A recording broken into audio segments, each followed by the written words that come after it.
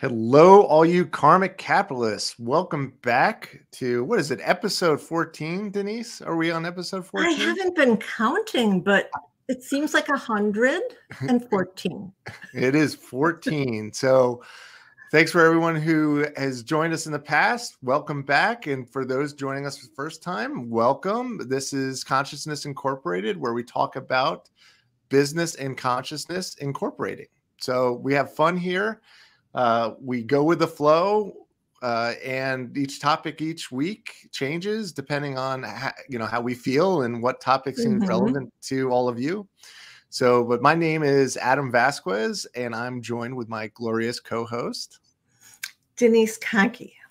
And he always says glorious, and I kind of was like, oh, I thank you. That's because my light is all screwed up and I can't fix it, and it makes me bright and washed out. So thanks for everyone for forgiving us with our technology, and we're always trying to improve it, and we're tweaking it, and we get to learn in this process as well, right? Correct. So Adam, what is our topic today? So last week we talked about trends, right? 2023. What are some trends this year at a macro level? Talked a lot about AI. Yes, we did last week, and it was such a super exciting topic, and I think very relevant for today and the future. Yeah, I've gotten a lot of feedback that was a good one. Okay, excellent. And don't forget, to comment down if you're watching us live through YouTube, or if you're watching us post live through one of the podcast channels. Please reach out to us, send us an email, shoot us a note. Yeah. We'd love to hear from you. So your original question is, what are we talking about this week? Well, we're going to continue the trends conversation. We're looking at it as potentially being a 3-part, but we'll see where we get to after this week. And today it's macro, isn't it? Yeah, we're going to talk about macro. We're really going to talk about the decentralization of everything and what is driving that. And it sounds scary, but what we'll talk about is it's just another day in paradise, and it is all cyclical. So that's right. Don't be afraid. You remember, we're all consciousness ourselves, and we're infinite. And even if the news headline is everybody's going to nuke each other, I could tell you through all the past life regression analysis and future life regression, we are still here on this planet having fun. So we just like wake up in the morning, just another day, right? So another day. Yeah, macro trends are things that trends that a lot of people really ignore. I mean, people, when we're talking about business people in our business, marketers, they ignore them because they're so big and they sound so scary and they sound so far off that no one wants to deal with them. But coming down the pike, the macro trends, first of all, they come faster now than they ever did before.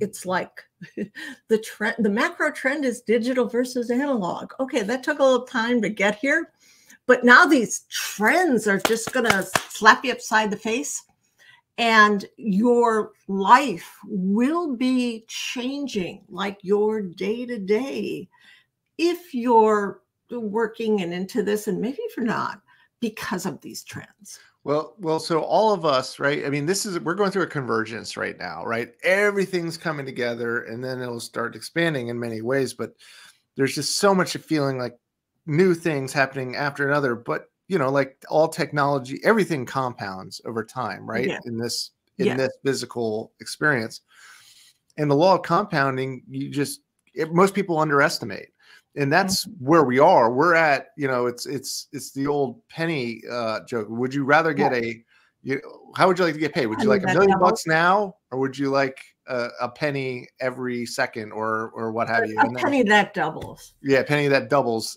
every day, or what have you. In that doubling, that compounding is billions of dollars, billions and billions and million, right? And as a advertising person, there was, I don't know if you remember this, there was a spot, and I think it was a hair product, and the whole thing was, and so on, and so on, and so on and so on. And they had little, everything started to grow. And it was this realization that, oh my God, and so on, because that's what happens with innovation. That's what happens with ideation. And that's how people do see the future, is when they look at a macro trend and go, what does that mean for me? And when will that have relevance? So part of it is time. Yeah, well, and with it all compounding, with compounding and why it feels like it's going so fast, like you said, compounding goes slow at first, and then it happens that fast because, right, it's the idea of the thimble of water, not just a penny, but the thimble of water in a stadium. And I don't know if you heard this story, and I'm going to butcher it. So listeners, as you'll understand, just get the point of it. You can fact check me and correct me. I don't mind it, but I just want to get the point across on just how powerful compounding is again. So the idea is, if you were to chain yourself up to the top of a large stadium, right? Pick any of the big stadiums. You're up in the top rafter, the top seat, and say you handcuff yourself to the seat, and you doubled by a thimble of water or a shot glass of water or what have you. You double it every minute, right? So the idea is, how long do you think you would have until the stadium filled and you would drown? How long do you have to get out? And when would you know that you need to get out, and how much time? Well, it's something like, first, I think it's less than 15 minutes, the thing would fill up. And by the time it got up to the filling the bottom of the stadium, the field area, you would have like 30 seconds to get out. Wow. So I mean, just to show you, that's that sort of sense. I'm just trying to get everyone to get a clear picture of how that 30 seconds is the timeline we're on now. Okay. Right. You're not going to die. You're not going to drown. You may feel like you're drowning, but all of technology is on that. All of right. Technology doubles, knowledge doubles, and the amount of opportunities and things that you could do, that doubles too. So it makes it really hard to not get paralyzed in this world, because all of it doubles. There's too many choices, and there's too many great products, and there's too much. It's a too much time. Yeah. Yeah. Well, we have 30 seconds. If it took 10 minutes to fill the bottom, it took 30 seconds after that to fill the rest of the stadium. So that just gives you a perspective on all of this. And when we talk about decentralizing and what does that apply to decentralizing everything else, just the fact that the trend is speeding up, and so let's talk about decentralizing. And when we talked about this is cyclical. Yes. Denise, what do I mean by that? Like cyclical nature of this? Because I think people were thinking it's never going to return back to, but it comes and goes, right? Yes. Business happens in waves. And if you look at what's hot and what's not, and we talked about that last week, it's like that which is hot will no longer be hot. And then something else will be hot, and then it will no longer be hot. And those waves matter because they are a predictive model. Like fashion in some ways, right? Oh, sure. Like, hey, just wait long enough. It's going to be cool again. Bell bottoms will come back, right? Yes. And mullets are back, by the way. I don't endorse mullets, but mullets are cool for high school kids right now, in case nobody knew that. So if you had a mullet in the 80s, it's your time. Enjoy it. Oh my God. But even a mullet has a second life on this show. So just on a side note, do you remember the mullitude, mulletsgalore.com that was out around the 90s? It was one of the early websites. Yeah. When it ranked, it took pictures of people that had glorious mullets. and then rank them and categorize them like a Camaro mullet or what have you. And I don't know if it's still up. So if you're listening to it, someone look up mulletsgalore.com and you'll get a good laugh. But now it's his heyday again. So get some ideas, some fashion ideas. I will not have a mullet. I never had a mullet, nor did I have a rat tail. And I just, it's not me. So can't do it. I don't think anybody thought it was ever you. In case you weren't wondered if I ever had a mullet, nope. Adam, do you have a tattoo? I do not have a tattoo. Oh, well, and you know why? So the reason why I don't have a tattoo is not because I don't like tattoos. I love, I love art, and it's some of the most talented artists are tattoo artists in the world and in history. And the human skin is a unique canvas, obviously, right? So it's a living canvas, and you got to consider a lot of things: sun fade, colors, and skin color, tone, what looks good on you, your body shape. So it's really living art. Mm-hmm. So I really appreciate it, but I just never had a good reason. I used to think in lacrosse, if our college won a national championship, I would do something to commemorate that goal, that national championship. We did not win a national championship. We were ranked in the top 10, but we did not nationally, but we did not win a national championship. So my ambition of getting a tattoo kind of faded with that. Plus, I don't really like, playing aggressive sports and playing at a high level of lacrosse is very physical, as you know, and I recently sprained a toe, like a turf toe and all of that, which I can get into later. But my point is, I have a good, I don't think as much as women do. I don't think any man can take pain like women can, because just from childbirth alone. But for a male standard, I think I can take pain really well. But I'm kind of scared of needles. So I'm not sure I would go through the whole, I'm not scared. I'll take a needle, but I don't know if I could sit in a chair getting pinpricked over and over and over again. It's really not that bad. No, I'm sure. And I've heard it's you get endorphins from it, and there's a lot of stuff. So yeah, I just don't have any tattoos. What about you, Denise? Oh yeah, well, you have one right there, and I knew you had a couple. I had a couple, and they're very meaningful for me, and I'm glad I have them. And they're so meaningful. It's like, what would I put on next? Like nothing compares to these two for me in meaning. Mm-hmm. But if we go back to trends, here's a prediction. You talked about mullets. I think the tramp stamp is going to come back. Oh, man. Oh, no. Now, these are not macro trends, everyone. We are going to talk about decentralization, but I'm just predicting. So, Denise, we heard it first. Denise predicts that tramp stamps will be coming back soon. And I could see that. I could see that, yeah. And one thing about the waves, as a wave crests, the opposite is also true. So you could go to the opposite of the crest of the wave and say, all right, this is coming back, because it will. It just will. It always does. So it's a way to predict the future, especially in business. So let's talk about that with decentralization. Obviously, from central to decentralization comes and goes. We see it in businesses, and anybody who's been in a company long enough, in a large company long enough, will see centralization to corporate. All the power goes to corporate.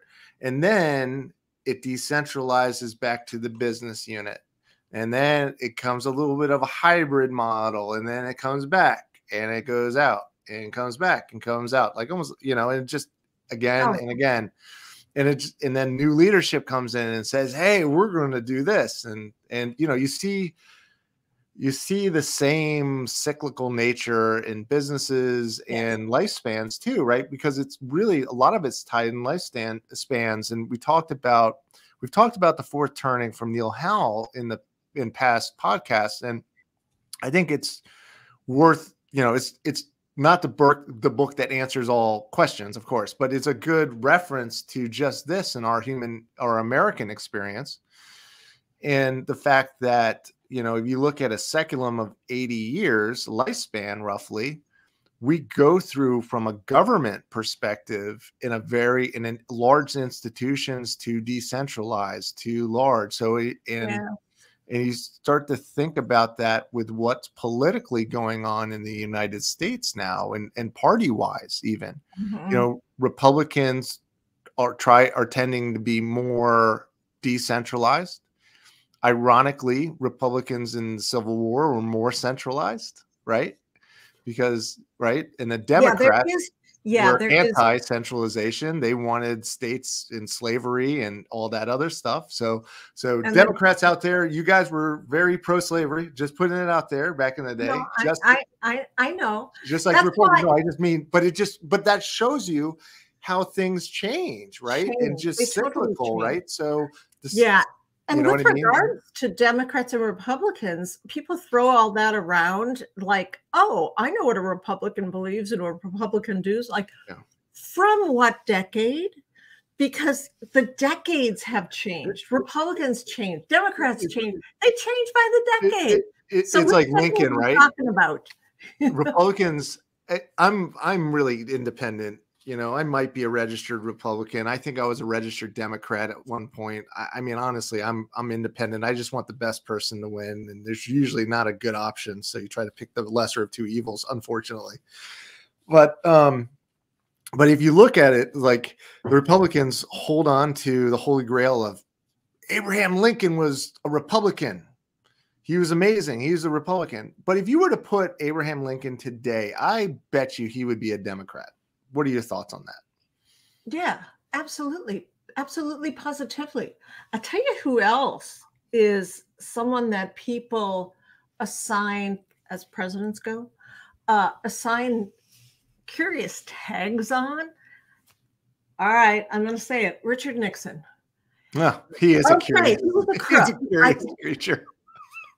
I get it. See, everybody laughs. Everybody goes, he's a crook. He's a criminal. No. I'm not saying any of that. I'm just saying he is a curious creature. He's a curious creature because if you look at what he signed, he opened up the door to China. He signed revolutionary, very democratic looking by today's standards, laws and passages of things that really help people.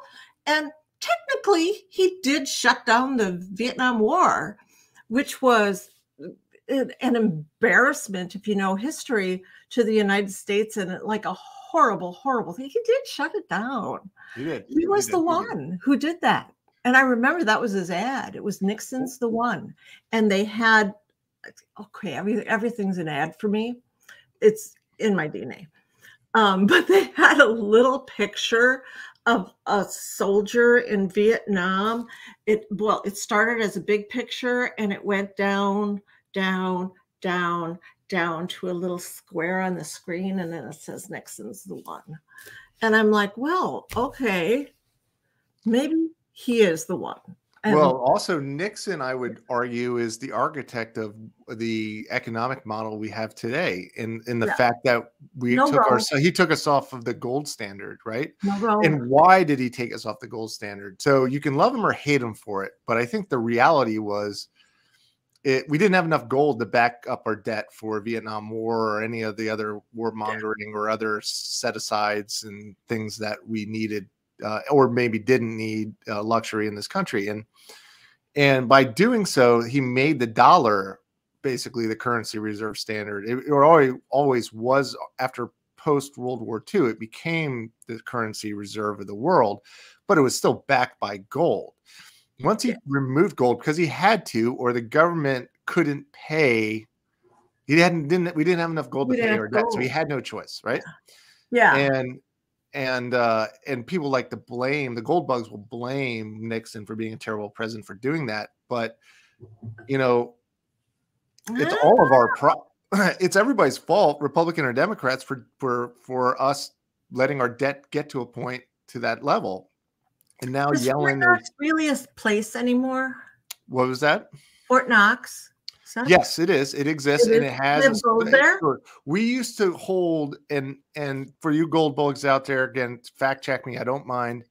We used to hold something like 80% of the world's gold, or 90% of the world's gold after World War II, and we held it. We held France's and everybody's sort of. We're just going to hold it for you, and then everybody and we gave them IOUs. And then they're like, wait a second, I want my gold. Where's my gold? And they started knocking because they're like, where's it? Time to pay up the gold that you've back on the debt. And that's when Nixon was like, no more gold standard. So got us out of that, tricky dick. Right. Got us out of that one. So good. He tricked everybody out of that one. What if the okay. So that's one of the decentralization topics that I think we should definitely talk about monetarily. But I think broader, we talked about, so money will definitely be something we talk about, decentralization. But I think deglobalization is part of one of the bigger trend, and it's connected to a lot of other things out there, right? Can you talk about what deglobalization? Yeah. So after World War II, there was a new world order, and there's tons of people out there talking about the new world order, what it could look like. I think a lot of them are wrong or partially right. I think everybody's right and wrong, like most things. But, first off, China is not going to be a global superpower, and we can talk about why. But yeah, I know. Even though that's everybody says, oh, China's the next superpower. It's like, you're right. I don't think so. So there's a lot of great analysts out there, one of them being Peter Zion, and geopolitical analysts are very gloom and doom. So, and they usually don't, including Peter, they miss the innovations or the things like we talked about, consciousness entering the equation to change what we all see coming because somebody saves it, or it saves the day, or the universe wants to keep us going as a planet. So it will come in and something will happen in perfect timing. Right. So I don't have the crystal balls on those things because those are the sort of if there's a black swan event, those are white swan events. Right. So. Oh, I love that. Yeah, I don't know if it's ever been called that, but we'll call it that. The white swan. Did you steal that or make that up? I just threw it out there. I'm sure somebody's coined it before, but if you have, I'm sorry I used it, but I didn't know. So that just came out of the ether. I'm writing blogs about the gray swan, which is that which you don't know that's going to hit you in the face. And then you're going to look back and say, oh, I wish, that was obvious. But go ahead. I'm sorry. So nobody predicts white swans, just like nobody predicts the black swans, right? Yeah. And so when we think about what's happening in deglobalization, is the fact that after World War II, there was only one military power left, the United States, right? The currency was based on the U.S. The dollar. It's good to be the king, right? When we policed all of the trade routes and we became the world police, and Team America, for those that like that reference, I'll leave it there. And then there came a rise of some counterparties like the Soviet Union, and then that collapsed because for most reasons, we just outspent them and they couldn't keep up from their economy. Their economy is actually really puny. Yeah, it is. It's less than most of our states. Yeah, exactly. It's puny. It's super small. Yeah. But their advantage is their natural resources they export. Obviously, their gas, their phosphates, for all of that. So when we talk about the United States has been going to more of a deglobalization. We don't care about global politics anymore as a country, like generally. We didn't care about global politics prior to World War II either. Sure, well, you're right. And the U.S. we become nationalized, and we come inward most times. And then somebody drops a bomb on us or hits a World Trade Center or, and then we get pulled into some conflict. I believe that cycle is going to be changing, and I'm optimistic that this is the last time anything like that will happen. But what's happening is the rest of the world is realizing the U.S. isn't the world police anymore, and they're not going to be out there protecting things. We have basically pulled out of the Middle East pretty much all the way, right? Yeah. Noted it's not in the headlines anymore. Yeah, it was always in the headlines, and now nobody talks about the Middle East. Well, now that gives the opportunity for Israel, Kingdom of Saudi Arabia, and Iran to duke it out. and cut up, our journalists in little pieces without repercussion. Just going to say, Saudi Arabia. Definitely. Yes. Thanks, KSA, for that one. And so the question is like, what's going to happen there? But we're not going to be doing that. And the Biden administration has made it perfectly clear if we do anything, it will be from afar, dropping in cruise missiles, whatever. But we're send the gear. I think Ukraine is a good example. We will use other countries as proxies. We will not be direct conflict, which I don't think we should. But that's for another debate. So we see. I will ask about that because I'm very curious about what you think. So we can, if we have time, we can jump into that. But so setting it up, meaning there's just the economies are being decentralized. We don't know, you look at the EU as being a centralized institution, but even that is shaky, right? Yep. So, and people are coming together in these sort of micro groups, and you can see countries already attaching themselves to the US, like Japan, like, oh, I'm with these guys because they know without the help of the US, they're kind of, literally, figuratively, and realistic, they're on an island, right? So, and so you'll see countries start to kind of connect them from a symbiotic relationship to get that. But the US is no longer going to patrol the worlds. We don't have the Navy designed, our military is not designed for that anymore. Yeah. These are all good things, but it gives rise to other countries to influence different parts of the regions of the world, and much more of what it was like pre-World War II, when the U.S. was a power but not the power, right? Correct. And when you look at the very idea of supply and demand, well, that's what's happening now. The metaphor for supply and demand is happening as you can parse countries that way. What is the supply and demand of a region like the Middle East? May the best, strongest evolutionary country win? Is that what we want? Do we want a fight? Do we want a win, a no win? Do we want micro powers? All of that is some of what we have to think about when we think about the decentralization of the world, because there will be symbiotic relationships and there will be winners and losers because we all don't know how to get along. There's too many people still believe in zero sum, and we're getting past it, and those people are dying and they won't be able to reincarnate back because of the ascension process, but we're still with them today, right? So yes. And if you don't know what zero sum is, listeners, zero sum is like everything's a pie chart. And if you want something, you got to take it away from somebody else. Yep. And the, marketing was very zero sum in the past, in that there was a cap on possibility.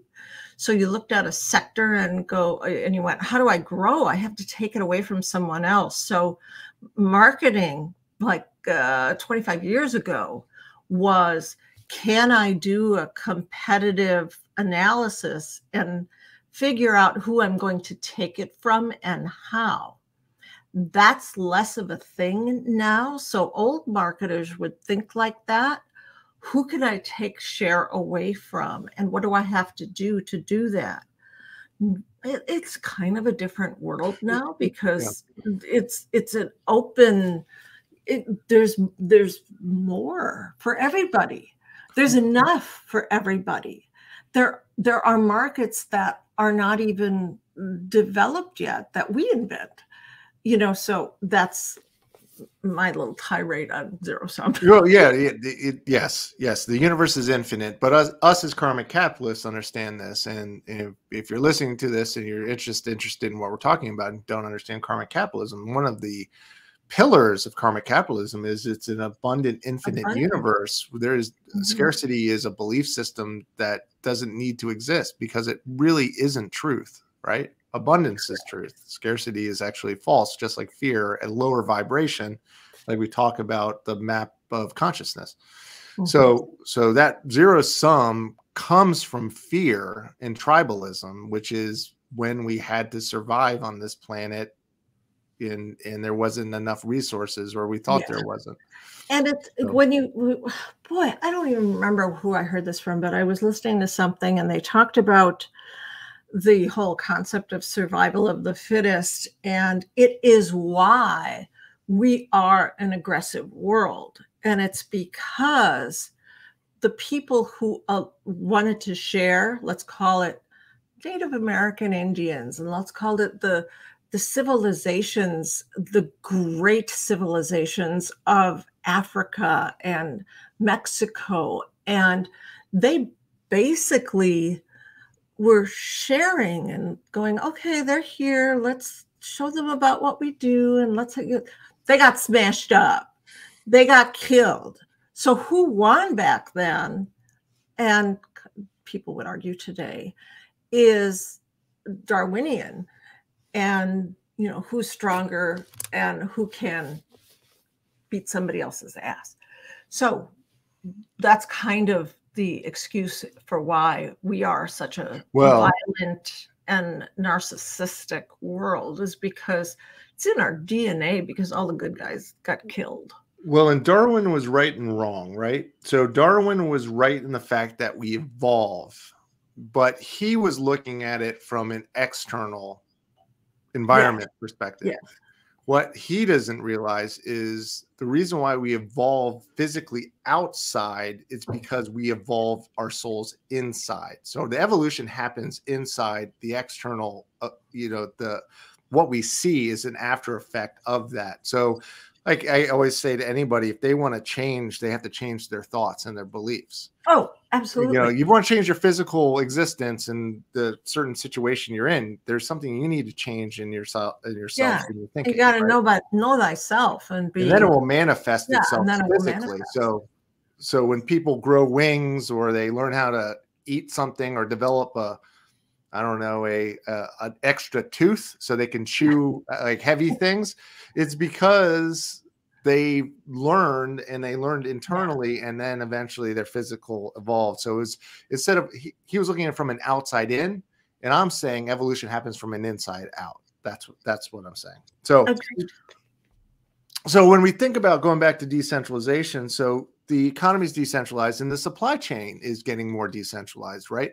And really manufacturing in itself. So countries and companies, if you are manufacturing, localized supply chains is where things are going to go with that, meaning where the customer is. So companies and countries are shifting that today, and we're seeing that with all the silicon manufacturing coming back to the United States, right? Yeah, you can't buy a piece of fabric that was made here. That's been the thing 10, 15 years. All the fabric, something as simple as you mentioned, silk, it's all made somewhere else, not here. Well, what happens then is when you have a supply chain crisis like COVID, you can't get it anymore. Because it relied on a globalization supply chain and everybody working together. But once that breaks down, it shows the major flaws on a large centralized system, right? And then throw technology in there, like, all the semiconductors and all that. It's like you have to have legislation in the United States to say, we're going to make our own. How crazy is that? Yeah. So if you're a manufacturer and you're still manufacturing in China, talking about deglobalization, they are a totalitarian communist state. They just want your IP. And I'm not anti-China, by the way. I love China. I have studied it, Peking University. I have lived there. I have huge admiration for the culture and the people and what their potential is. But it doesn't change the fact that they're ruled by a totalitarian state that just wants control, right? Central control. In China, the trend is your friend. You cannot fight the macro, right? You can't fight the macro. And you're seeing our own government and this administration in many ways try to keep a large centralized government, but it will fail because the trend is going the other way. They need to embrace it and figure out a way to still make it all work, but in a decentralized way. And I'm not saying one is better than the other. It's really a mix of the two, honestly. It's always like any balance. You need balance. But we're swinging towards decentralization heavy right now. And if you're trying to fight it in your organization, with your people, with a corporate headquarters, centralized office, you're gonna lose. Well, again, the metaphor is a wave, and a top of the wave and a bottom of the wave. Sure. On the bottom of the wave is fascism. On the bottom of the wave is control by way of one person or group. Mm-hmm. And that's why it's there. It is there because the wave is actually saying decentralization is the way to go. And the conduct of behavior and the world and business all flows with this. Mm-hmm. So the conduct in a fascist environment is very different than the conduct in a decentralized environment. We've even seen this in military history. I've talked about this in the past. I believe we have. I don't know if it's the last podcast or other ones in the past. Of the 14 that we've done, 14 still in progress, everyone. So we talk about Napoleon, right? So Napoleon was decentralized. That was his military tactic. And by decentralized, the military, U.S. military is it's centralized, but it is very decentralized sort of decision-making process. You make it, platoon leader in the field, do adjust. Yes. I know the plan. We're all agree on the plan, but we all know a plan never really survives, first contact with whatever, the enemy or a competitor or a customer. Yeah. Saving Private Ryan. That is a fabulous example of what happens when, all right, you have like an objective, people die on the way, or they got to go with another group. We can't find Private Ryan because his squad got eliminated. And they were scattered everywhere. And then they were all scattered, just trying to connect and find another objective that is smaller. And that one movie, it's like, how do you hit the beach? Well, somebody's got to come up with the idea of taking out, the pillbox over there, which there was no, Eisenhower never said take out that pillbox, but people have to decentralize and take action. Well, so going back to the story about Napoleon, right? When he fought the Prussians, and they were a superior army historically figured, and they were like, oh, we're going to wipe the French off the planet. It's going to be easy. Yeah. But they were command and control, centralized command and control. Well, what happened was, you take one person or a group of people at top making all decisions. First, they don't have the real-time data in the field to make adjustments. Mm-hmm. The line of communication needs to go through all these layers of bureaucracy. And they would make a decision. By the time they got the information, it was out of date, and they got just destroyed quickly. And what Napoleon was again, like the objective. But when you're in there, you are given the ability to basically freelance with it, the idea, right? Yeah. And that was a core issue. In fact, even in many ways, the Civil War with Robert E. Lee, his downfall in Gettysburg was because his army was a centralized command and control. He came up with all the ideas, and he had one sort of execution. He was the visionary, and he had someone that executed. That was, Stonewall Jackson. And good old Stonewall Jackson died in Chancellorsville before, right? And so his Armistead and all of his sort of generals so Lee's point would he'd come up with a strategy or come up with the idea, then he would give it to Stonewall, and Stonewall would be like, okay, I'll figure it out, but that's great. And then he would tell all of his people what to do. But when that happened, so this is the problem with the fault of the centralized control. Once you took Stonewall Jackson out, he was dead. Then Lee would tell his subgenerals, I want to go take Little Round Top, take that hill. And then they were all standing around being like, I don't know how to take it. Do you know how to take it? Stonewall Jackson always told us what to do. So then timing was wrong, all sorts of things. That was probably the biggest thing that hurt Lee in Gettysburg, and it was the turning of the war, because his organization, and there's his own writings and everything else, he admits all of this, that command and control. So a hybrid works always better. It's always a pendulum. It's a balance. But just using those examples, this is why you see a lot of decentralization swinging, because we've been very centralized for the past 50, 60 years, honestly, right? But frankly, a lot of people want to be told what to do. Yeah, so there's safety, the idea of safety there, right? Yeah. Yeah, there's safety. And then you look at, okay, what kind of education do we have? Mm-hmm. Like, are we spitting out graduates who at the high school level or middle school, or are we spitting out people who like to be told what to do? And as they grow up, that one thing, independent thought and action, dictates a global economy. Look at that. Look how we laddered that right up. Where if people all want to be told what to do, then we kind of have a problem. Yes. And you know, while there is comfort in that, there's also tremendous danger in that. Well, we also get Nazis in ways. Yes, we get Nazis. Or we get what we have with China right now, or Russia, and or Iran. You know, these totalitarian regimes. That's exactly right. So I'm not anti-centralized. I'm not pro-decentralized. But like we said, the macro trend from a supply chain globalization, countries are being left on their own, is being decentralized. And so let's talk about blockchain. Yeah, let's talk about the decentralization of money. Yeah, decentralization of money. So you can see just a couple things out there. I'm not going to. We don't have enough time. We could do a deep dive on blockchain, crypto, and everything else, and that's good. You know, if you believe in crypto and what it is, the idea is decentralization, meaning peer-to-peer.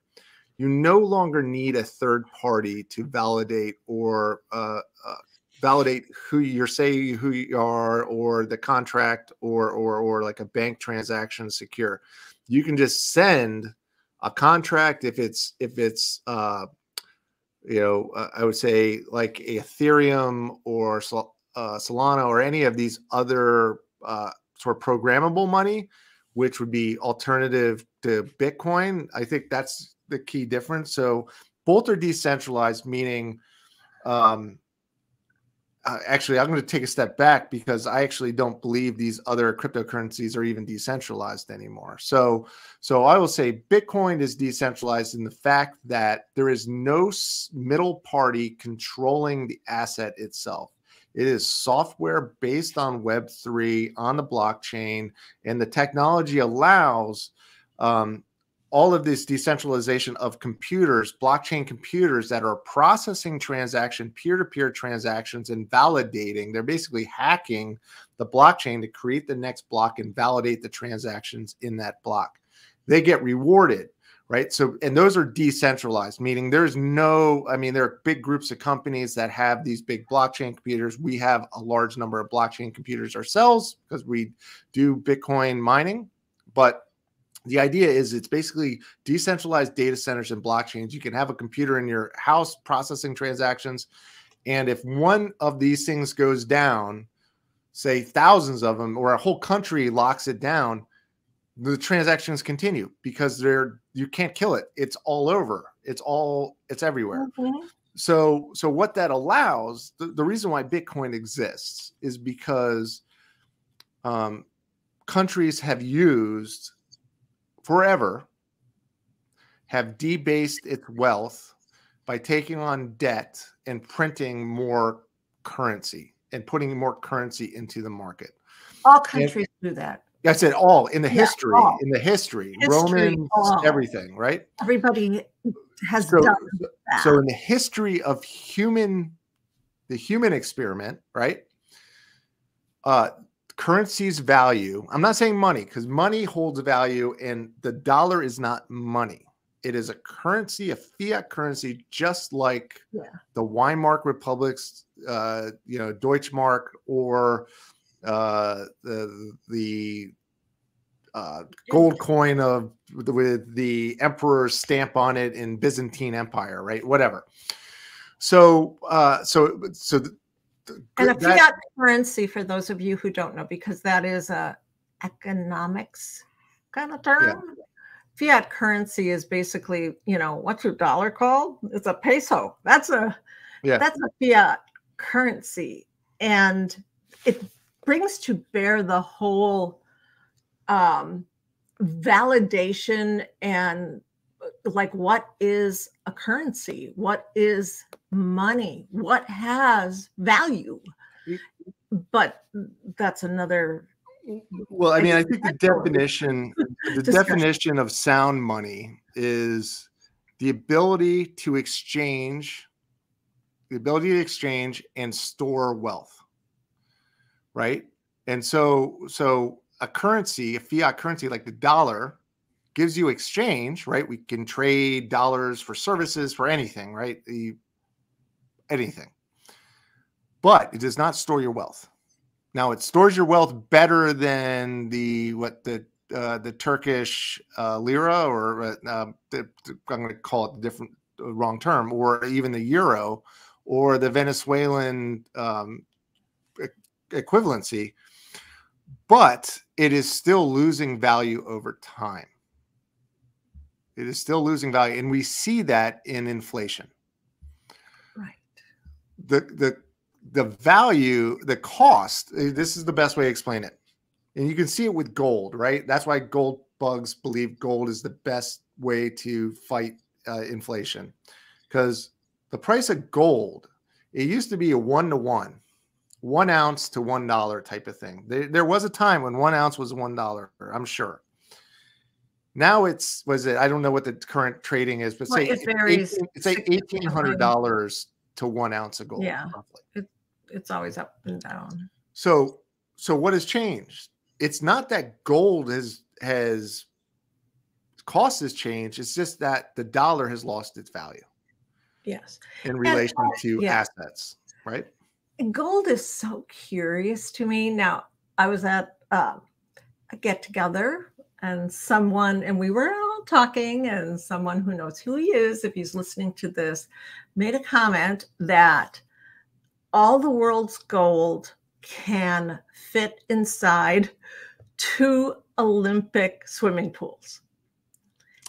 And everyone was like, what? And I've not found that. We didn't do any kind of deep dive. We didn't fact check it, but we have to go. Somebody go fact check this, but it's like, well, is that the most valuable thing, or are there more valuable metals than gold that we would base this on? I mean, it's almost what is money? If you're thirsty, you give as much gold for that cup of water as possible. So water is probably the biggest asset, right?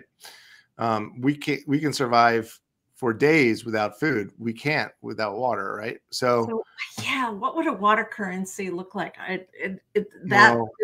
Hopefully in maybe some dystopian future we get there, but so we think to Milwaukee, because we have the best water situation in the whole United States. And water is a real issue, water scarcity on this planet, and that will continue. However, with desalinization, other technology, and the population collapsing, that's a whole other thing to talk about, decentralization. But so we get back to why Bitcoin exists. The idea of Bitcoin was invented under an alias of Satoshi Nakamoto, and they were cryptographers that designed a ledger on the blockchain. So they kind of really invented this idea, and it allowed people to hold assets. And Bitcoin can only 21 million can ever be created ever. So you can't create more. So there's a cap on Bitcoin, but there's not a cap on other things. Yeah, there's not a cap on any of the other altcoins. So Yeah. you know, so other cryptocurrencies, and the proof of work, which is the processing of using computers to process this. A lot of people said, well, it's going to take all this energy. It's not very green. It's, you know, all this stuff. I do believe Bitcoin will probably find a way to solve our energy crisis because it will be valuable and there's enough money behind it that we will figure it out. And you know, capitalism solves a lot of problems. So, you know, when there's money on the line and wealth, that's what drives the engine of capitalism. Motivator.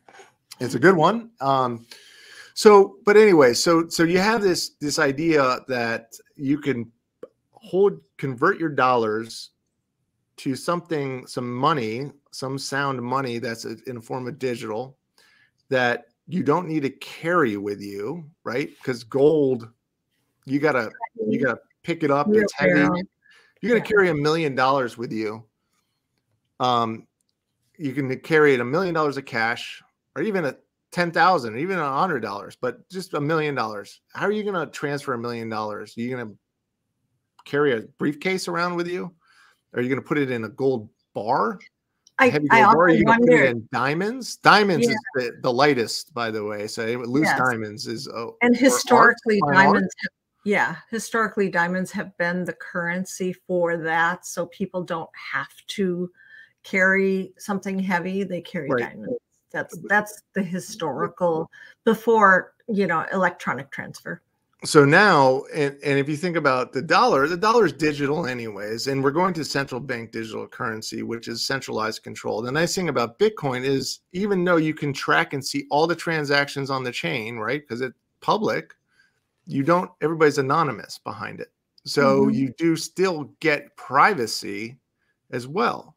So when you see these, like the Federal Reserve has been launching the central bank digital currency, that will be here within the next 5 years and in circulation, I argue. Maybe they're sooner. already doing it, correct? Yes, they are already doing it. It is it is being used, and the central bank digital currency does get us closer to that dystopian sort of, 1984, everybody's being watched type of thing. And so everyone is being watched, Adam. We're not close. We're right there. Yeah, we are. We're absolutely right there. So the last thing to go is where we spend our money on, right? And the central bank digital currency in the next 5 years, physical cash probably will be illegal. And meaning the point that it won't have the value, and most restaurants and stores will not accept cash. So you'll have no choice but to be digital. And then every transaction, I'm not saying I'm just going to stop because think about how mind freaking blowing that is. That one thing, and you're seeing it already where there are restaurants that don't take cash. They don't. COVID accelerated all of this, right? Yeah. It's like the accelerator of COVID. Yeah. But think about that. Think about the cultural divisions of haves, have-nots, where cash is actually an important thing to have-nots. Yes. And because they don't have the hardware to have a digital currency. Well, the digital divide keeps expanding too, by the way. Yeah. And for those who don't know what the digital divide, it's those who are grow up with digital tools and access to computers, and those who don't, and that divides their knowledge and workforce and creates more scarcity for the ones that aren't digitally savvy to those who are, with job opportunities, all sorts of things, even money now or currency, being able to have access to that, right? Mm-hmm. The world needs ditch diggers, Danny. Well, the robots will take over those jobs. The robots will take over that. But so when we think about we think about central bank digital. I mean, there's some real advantages to having it, right? I do believe that, right? But there's also tons of places that can go off the tracks, meaning Now imagine the Fed wants, oh, by the way, there's no need for banks in this new economy model, because right now the Fed can just loan, would be able, with central bank digital currency, the Fed would be able to loan direct. They would not need a middleman any longer. And banks are middlemen in this process. And they're also holders. They're loaners, but they're holders. Yeah, you wouldn't need any of hold that. it in your own digital wallet then, right? Well, right. So if you're going to the digital wallet. currency, your wallet won't be with the bank. Your wallet will be with the Federal Reserve. So the Federal Reserve will become the central bank, which it is, centralization of all central banks, right? So then now, if say we have a recession, which people say we're in now, and from the numbers, technically we are definitely in it.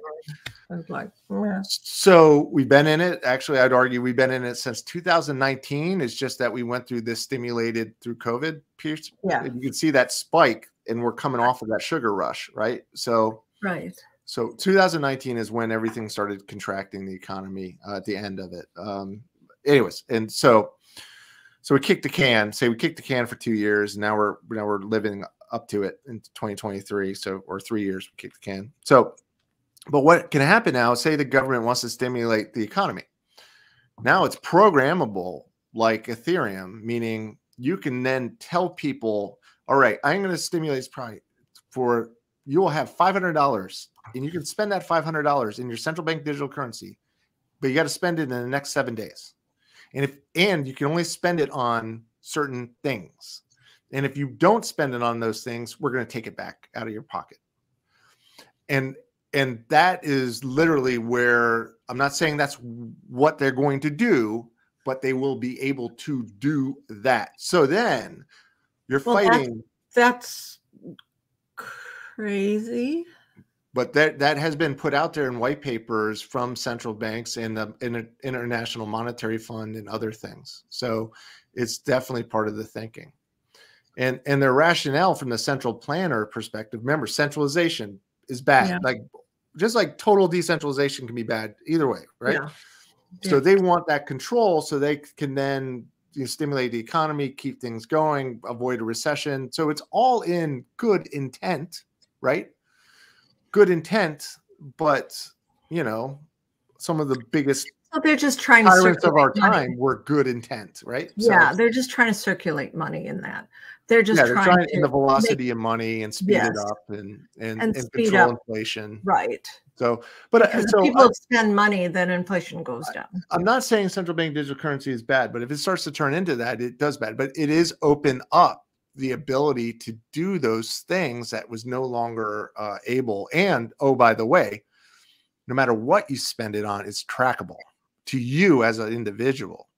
So yes, crime could be reduced, but then what are you going to use? So then when you start thinking about the case for Bitcoin starts to give you that privacy. It gives you your control back. It allows you to hold your wealth outside of any sovereign government that is looking to take your wealth to spend it on their programs or their own self-interest at a central control level. So I'm not saying that's all true. I'm just saying this is the belief system around that. I tend to be on this belief system too, so everybody knows, but you can argue with it. But just the fact, this is one of the primary use cases of why Bitcoin and these other cryptocurrencies were developed. And can you talk about, I'm interrupting you. Sure, go right ahead.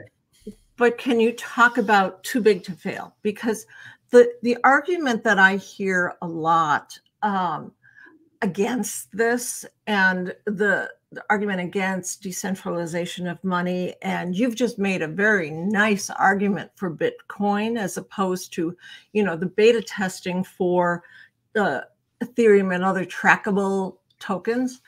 So too big to fail. You're basically saying all the banks are going to fail. All these places on our street corners, like they're growing banks around here.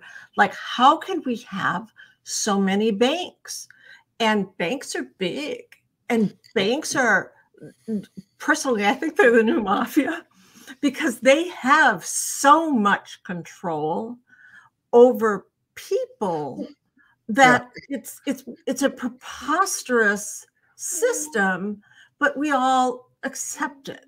Well, let's remember the Federal Reserve is not a government institution, it's a collection of the big banks. Oh, okay. So it is not a government. Okay. It is the private banks all got together and started this. That to me is like my mind is blown, but that makes so much Most people don't know this because nobody wants. Yeah, I didn't know it. This. You put the word federal on it, and you think, oh, it's a U.S. thing. Oh yeah, they look very federal too. You've seen the Federal Reserve. The building itself is right next to all the other federal buildings on Constitution Avenue in D.C. here, right? Holy. And we have the biggest one, right? Because we control the currency of the world. So and we are using as a country currency as a weapon. And so what I mean by that, the US dollar is losing its currency reserve status for the fact that we're using it as a weapon and shutting off countries that aren't doing what we want them to do. Not saying we're not right, just saying that countries like Russia, China, Iran, India, KSA, King of Saudi Arabia, all these guys are getting together and using their currencies now. And we got to remember 85% of the world's debt is denominated in US dollars. Okay. So the world needs our dollars. So we're good in the US. So, but outside the world, you know, if your debt is denominated in a dollar and you're in the local currency, and the local currency is going to inflation to the moon, like 20, 30, 50%. Right. In some countries. You're going to dollars, right? You want to flood the dollars so you can pay your debt off in dollars, right? So there's going to be a real demand on our dollars. And forgetting his last name, Brent talks about the milkshake, dollar milkshake theory. The idea that everybody's going to be sucking up the dollars because they want to pay down their debt. So there's going to be a huge demand on dollars. And then there's going to be a run. And once people the debt stops being denominated in dollars, all those dollars are going to be flooding back to the United States, because that's our number one export, everyone, is US dollars. So once it comes back, and that allows us to have a debt to GDP ratio of 130%, what it is today. Remember, Janet Yellen had said we got to raise our debt ceiling again. It's like, I don't know. I mean, this is what I'll say. I don't think anybody knows, and I don't know what is our debt ceiling, a real debt ceiling. It's clearly not here at where we are today, because the country isn't collapsing. Is it 300% debt to GDP? Is it 500%? Maybe it doesn't matter at all. But when we go to a central bank digital currency, it won't matter as much. And that's why people are going down that road. So there is some goodness to it, right? It allows us to be more flexible.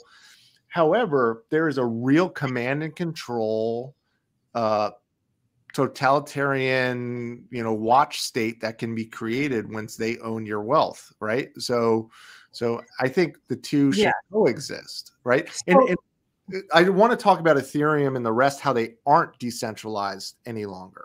Right. And the thing that we used to talk about quite some time ago, but I think is still relevant, is when we're talking about a decentralized banking system, or a banking system outside of the Federal Reserve, then that one thing, imagine, if you will, Milwaukee had its banking system, and it was Bitcoin based or blockchain based, and it could be run by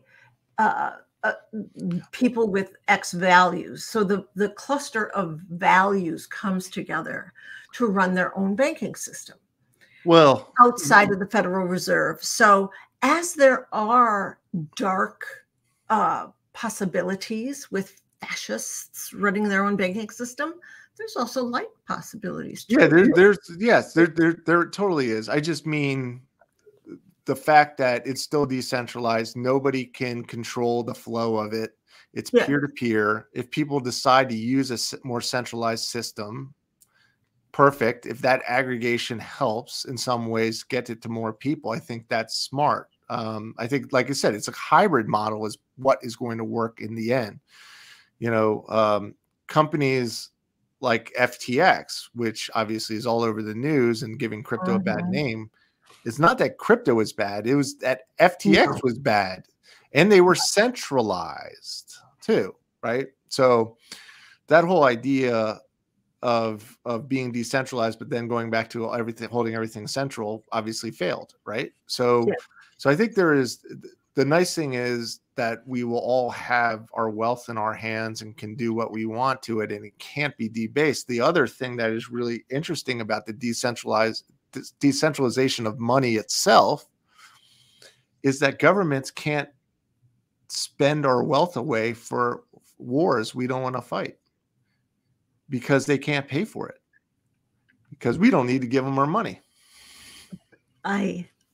Frankly, not saying that will happen. I would love that to happen, but in theory, that's one of the arguments for Bitcoin. Yeah, that's the thing that people that are futurists look at, or people like us who are trying to, in some ways, predict, talk about the gray swans and try to predict the black swans. If you keep pulling it out, the idea that there will be no money for war is a really compelling reason to decentralize. So imagine if Putin found himself in a decentralized world, right? They just dropped him in and he was trying to do what he did, but that infrastructure was established already. He would have no funding or means to wage war without direct citizen consent, because say all of the nation's wealth individually is stored in say Bitcoin. Okay, I'm not saying that's the best, but say it's Bitcoin. It's Atom coin. Call whatever you want, but it's not controlled by the government, right? Then what happens is we all become global citizens, and then this whole thing of tribalism, and we can kind of get more globalized, honestly. Because we have one, ironically, central currency that's decentralized, right? Even, see what I mean? Even though it's centralized, in fact, we're all using Bitcoin, we're all on the same page.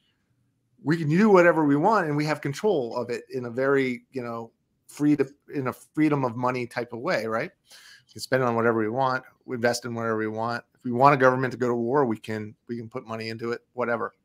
So it's just fascinating, right? Of what kind of control that gives back to individuals. And so there is a hybrid model that we need to strive for. I don't know where it is, and it's obviously different ways, but so that's just kind of like a GoFundMe or Indiegogo, or it's like a collective of people who choose to do this because their money is fluid. It's the idea of just peer-to-peer lending, regardless of Bitcoin. There's peer-to-peer lending out there, right? And that was hot several years ago, but it's how you just don't hear about it. And many states have made it illegal. And why have they made it illegal? Because the banks are lobbying the government. And now I sound tinfoil hat Adam time, but I'm telling you, that's how it works. I'm just know from the insider vault, that's how it works. Yeah. And they are keeping things controlled because that's in their best interest. Which is the two big, will banks let this happen? The Federal Reserve will not let this happen because it is the end of the Federal Reserve and it is the end of banks.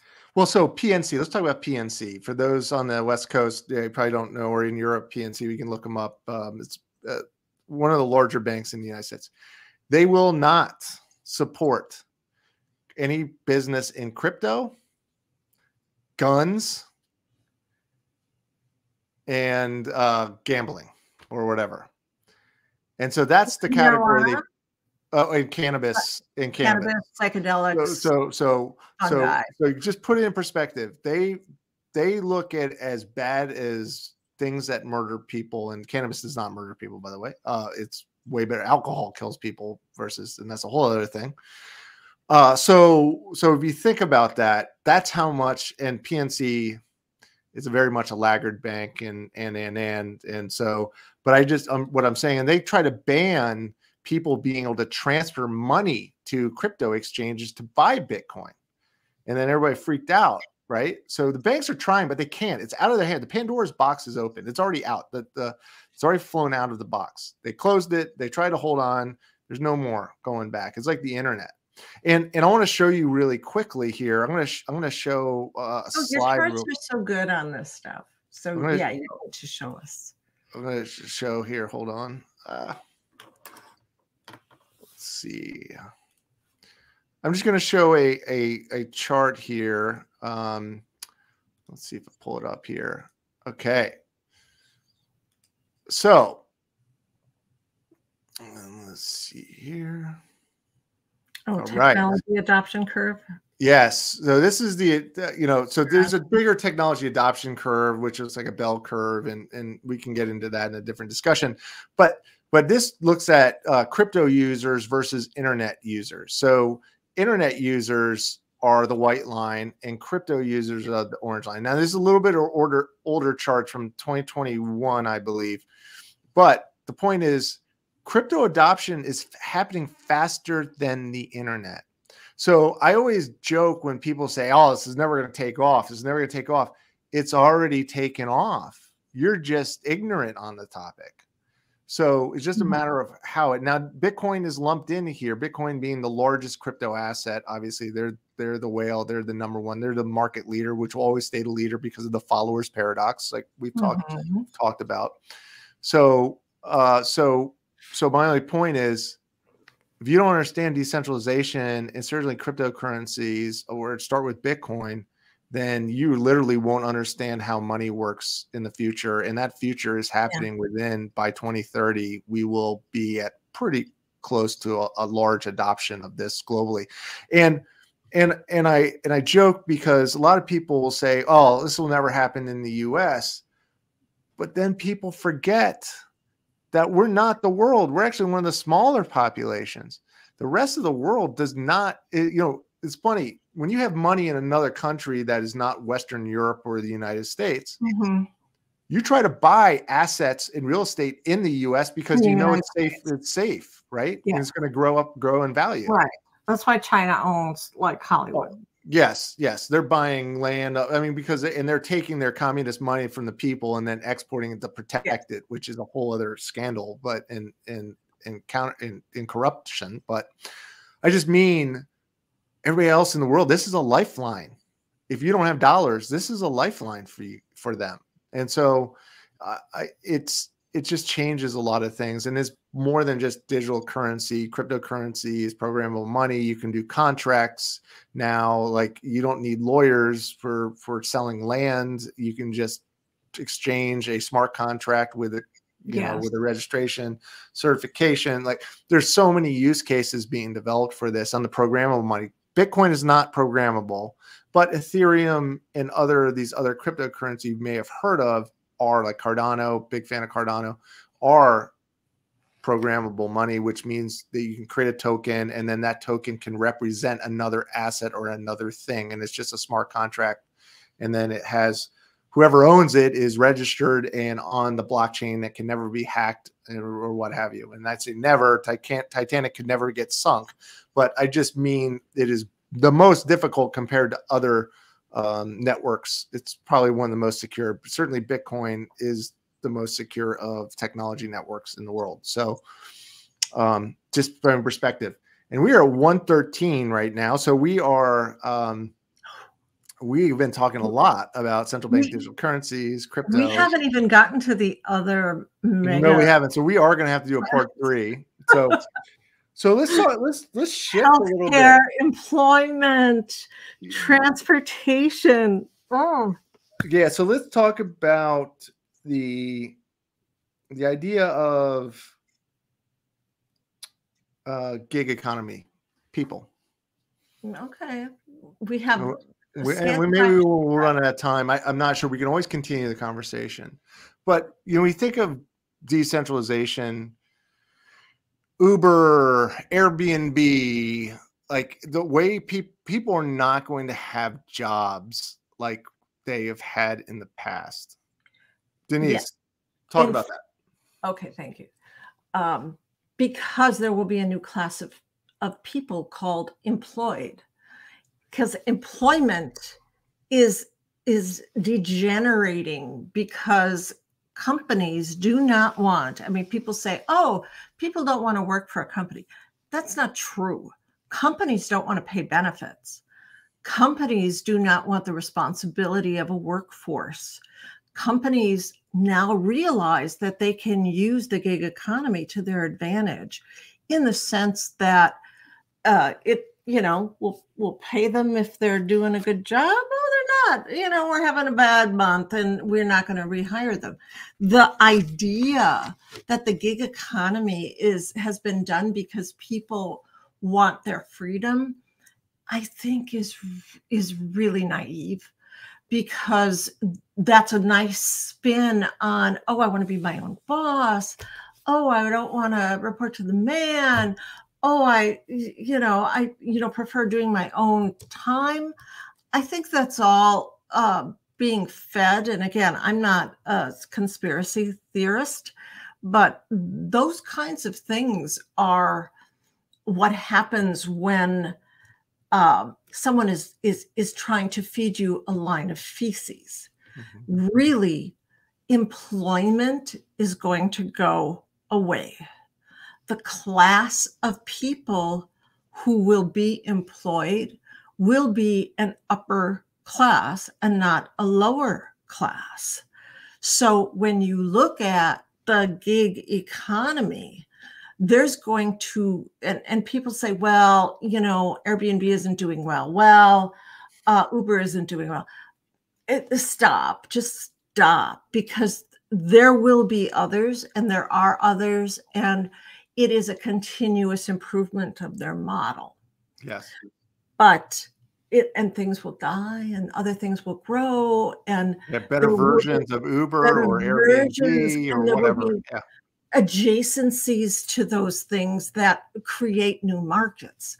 So, but point being, it's like when you talk about robots, we talk about AI a lot, that tsunami we are in the middle of that tsunami. It's not going away. It's going to accelerate through compounding, which we talked about before. And jobs are going to be lost. So you're going to have to ask yourself, what is the job I'm going to find? Because I'm not going to be employed, and I'm going to be out on the street, and I got to fend for myself. Truly, then you'll go, oh, can I freelance? Can I, it's like, well, that's not that rosy. And what happens there is that you lose healthcare benefits. We're a horrible country for healthcare. Where's your healthcare benefit anymore? How much do you have to pay for healthcare under, the Affordable Care Act? It's very expensive, actually. It's not it's not very good. It's It's not affordable. It's the Expensive Care Act. Yeah. And it's going to cause such a turmoil. But then the other element coming in this, and I'm already riffing on my own thread, is when you look at healthcare right now, curiously, everyone goes, oh, hospitals are going bankrupt. There aren't enough nurses. There aren't enough doctors. Hospitals aren't going to get paid from the government that little sugar high on COVID anymore. This is a crisis just boiling up in a cauldron of, I'm going to call it greed. In a cauldron of greed. And think about all those influences. And I just add to that, and we're looking in front of us as a global population collapse. Yes, that is happening. Migration is an issue that we cannot ignore. And healthcare costs in this country are like 2, 3, 4 points over the rise of the economy. I mean, our gross national product is projected to be 4. Healthcare costs are projected to be 7. in the coming 5 years, 7% more expensive than they are now. Well, and for companies, healthcare, health insurance has doubled just about almost every year. So it's becoming it's broken. I mean, we all talk about healthcare is broken, and it's one of those solve world hunger type of things. But the centralized system is collapsing, and it doesn't need to be as complex it is because of all these. It just doesn't need to be the way it is, but it needs to burn, and then we need to build something that's better, unfortunately. It does need to burn, and it will be burning. Yep. And it will cause people will lose lives. People won't be able to get health care for their children who are sick. And this all sounds dystopian as a bad thing, and it is, but we have the ability to fix it. Mm-hmm. And anybody who fixes this or is part of the solution, and that's the beauty of capitalism, and it's the beauty of karmic capitalism, anybody who fixes this and points in this direction is going to make a lot of money. This is where the new wealth will come from, is fixing this problem. So going back to, I mean, I want to follow up on just that point real quick. Yes. Before we go back to the decentralization of people and their own pursuits. It's almost like everybody's going to be their own company someday. Yes. And collaborate is the idea. Because I see it as we're all self-employed in a way, but we're grouping up because we want to team up to build something bigger for a saga. We have to group up for our saga because we're always stronger together. Yes. So decentralization, people think it's all going to be individualized and everything else. No, we're talking about moving to smaller groups that are more focused on things that they care about and can impact things, and that are more autonomous, so they aren't slow and they can be more agile in those things. So with the healthcare, I want to ask this question: who's going to solve this? Is the healthcare industry, going to solve this? I don't think they can. Right. I think that they're both legs have been cut out, and they don't have the money or the profit, the margin, and they're running around in a circle. I don't think they have the vision either. They don't have the vision. And usually people who are in an organization or a sector cannot see vision like people outside or adjacent to those sectors. What we do, we're disciplined to see vision that is outside of the forest and the trees. That's our discipline here. And it's very hard for organizations who are traditional to go, okay, I'm going to break the mold. I'm going to break the model. It's a rare bird. Well, and it's funny because it's like, there's such a conflict of interest with the whole thing. And you look at our politicians and government, we're going to solve this problem. Let's go ask big business and big industry how we're going to solve the problem that they've created for all of us. Well, it's not that they're evil. It's just the fact that they don't know the solution because they caused the problem. And they have a vested interest to keep things as status quo as possible. So there's such a conflict there, and what they're doing because, of course, the big businesses have funded these political campaigns. So that's not the answer. It's not. It's going to come from a white knight, or not saying that's a dude, but I just mean in general, woman, man, just coming out of the blue, or he, she, they. But it will come from some beautiful soul, infinite soul that sees it and actually can do it. And I just hope that as many other white swans that are going to come in, there is manifest destiny in some of this stuff, right? So the universe is on their side, not the current status quo, right? So correct. And, the universe plays an important role in all of this. And it truly is the white swan or silver swan or something like that. because you don't know what it's going to deliver. We cannot, if you can predict a lot of things, and we do, and they're all rational, and they're all connecting rational dots that we choose to connect. But the universe is not in those dots.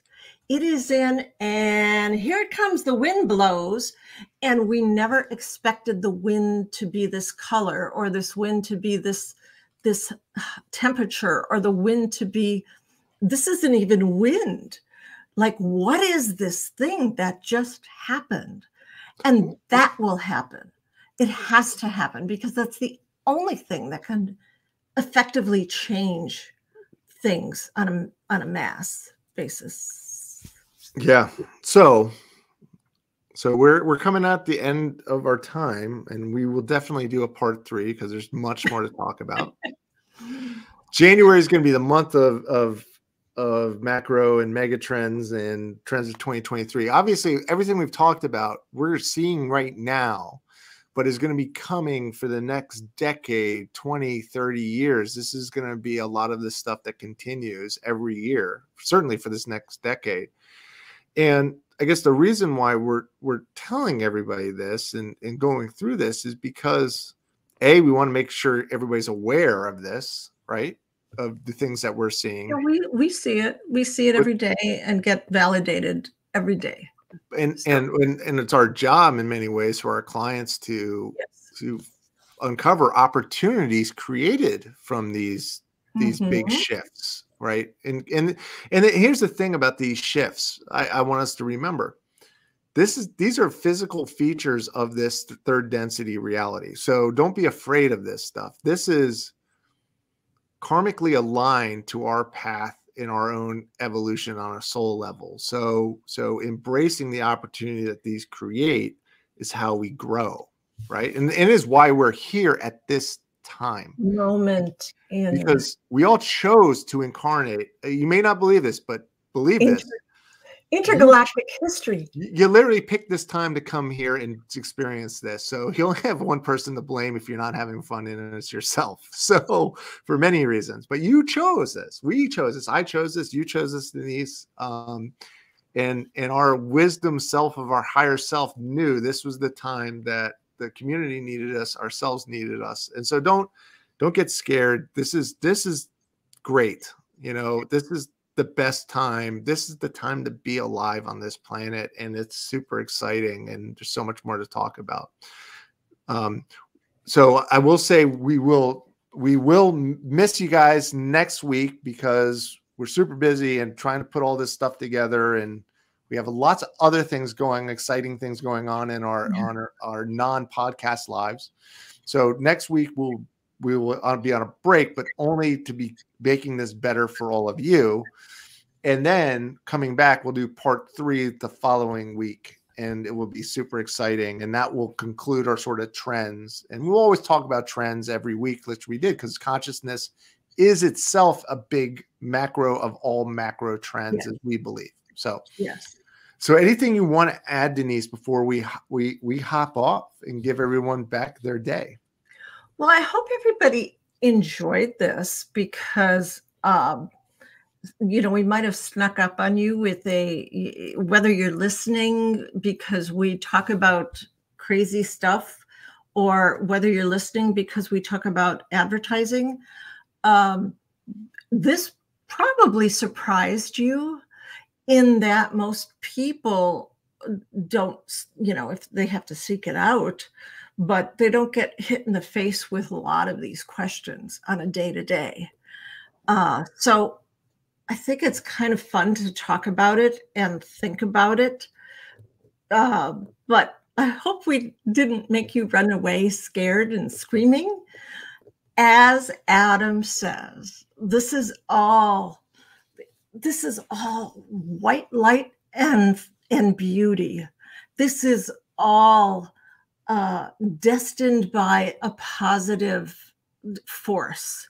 This is all something to embrace, as opposed to ignore or hang on or complain about, because it's good. It's all good. Yeah. All of us are on this planet at this time to usher. Yeah, we are here to usher in a new level, a new earth, a new level of consciousness, a new level idea of doing business. And it's all going to set us free to pursue what we really should all be pursuing, is our growth on a soul level. And you know, Denise and I channel our growth through the projects and things that we do. And my hope is, whether it's robots, whether it's decentralization, whether it's deglobalization, whether it's this destruction of totalitarian regimes, whatever, will free everyone to pursue, you know, what they're supposed to be pursuing. So get rid of the noise, so to speak, but still have fun and enjoy all of the fantastic things this experience provides. If it's cars for people, there's nothing wrong with that. If it's vacations and experiences, toes in the sand. If it is, do it. You know, if it's a good steak, I'm not. Denise might argue with me, but I'll let you go on that one. You know, if they're it's making steak out of cells now, so I will be eating the steak that is made out of the steak cell. Okay, so which is a trend of food. There's crazy food trends going on right now too. So, but thank you, everyone. Thanks, Denise. Thanks for being a great co-host and helping us navigate these changes that are happening. And thank you, everyone, for joining us. And have a great day, great rest of your week. And we will be off next week, but not off because we're going to be working hard. We just won't be having a podcast next week. And then we'll see all of you the week after. So thank you, everyone. Have a great day and talk soon. Bye. Bye.